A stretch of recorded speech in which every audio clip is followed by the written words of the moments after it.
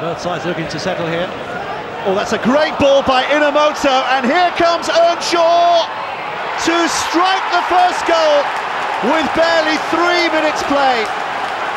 But what about the quality of the pass here? He arrived at pace, his touch was so subtle, and Earnshaw with a sprinting finish. Well, break over the top. Bromwich is onside. He's taking his time, but he's picked his spot.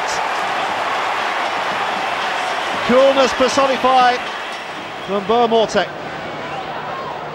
Well, they're just running down the clock here. It's extra time that looms. Oh, Warner! It's a heavy touch. It's Kano. What a finish! West Brom might just have won it, and it was a howler by the goalkeeper. What on earth was Warner doing here? It bubbled back to him, but even so, no excuse for the heavy touch, and Kano 2-1. Well, there are still some nervous moments to be charted. Here it's in! Would you believe it?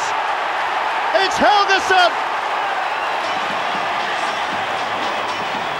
It's a question now of who has got the better fitness and a greater determination. It's Inamoto.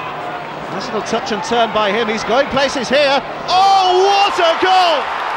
That is absolutely top draw. Inamoto on his former home turf with the classiest of goals you're ever likely to see. Great drive,